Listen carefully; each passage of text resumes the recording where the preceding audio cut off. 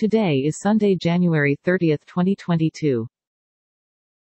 Welcome to your daily weather for Philadelphia.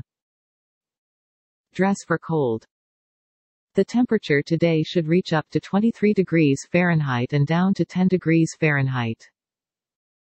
Bring plenty of water out today, because humidity is at 68%. You can expect no rain and no snow today. Not many clouds. We've got moderate wind at about 12 miles per hour. No weather alerts at the moment. And now for the news. Warning: some news stories can be disturbing or offensive. Stories are provided by various sources.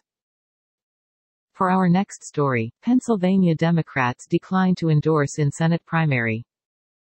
Representative Connor Lamb DPA made the case for his electability on Saturday and won 60% of party officials' support, falling short of the margin needed for an official party endorsement. Harrisburg, Pennsylvania.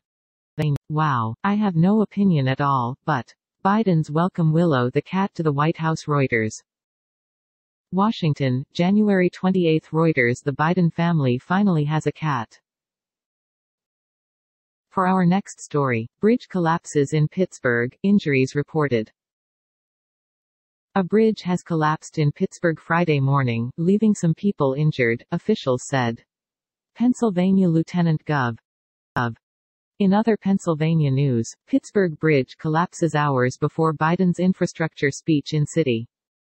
It would be hard to imagine a more dramatic way to illustrate the need for investment in U.S. infrastructure that Joe Biden was set to talk about in Pittsburgh, Pennsylvania, on Friday.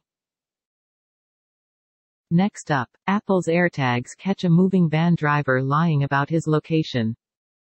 Moving halfway across America, from Colorado to New York, Austin and Valerie McNulty had a bad experience after hiring a moving company that subcontracted the work to another moving company.